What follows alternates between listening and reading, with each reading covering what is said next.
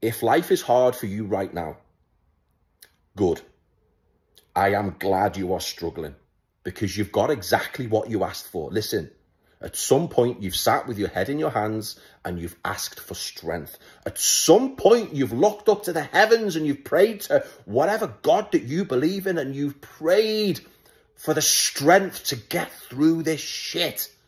So now you are being tested, because remember, hard times, these hard times that you are going through right now, they create strong men.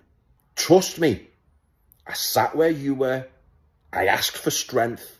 I've been through the same test, and I can tell you for absolute fact, if you solidify your daily process, if you strengthen your daily habits, if you release any anger and resentment that you've got, if you elevate your standards above everybody else, if you do not allow yourself to get distracted, you will emerge from this a much, much stronger man. I've been there. I've been through the shit. I've dragged myself through the fucking day. I've not wanted to fucking wake up in the fucking morning, but I stuck to my word and I solidified my daily habits. I stuck to my process. I went to the gym. I strengthened my body. I strengthened my mind.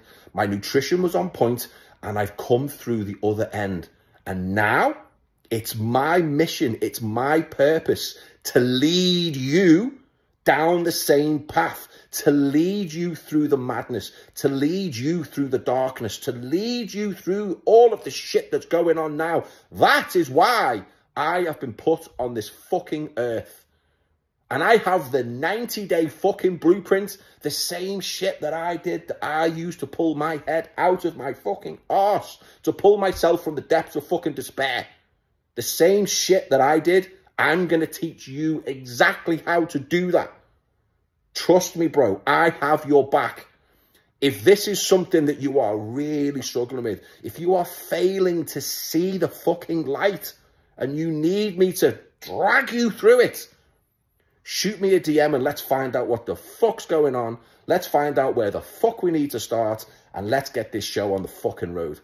I'm excited for you, man. Trust me, I've got your fucking back.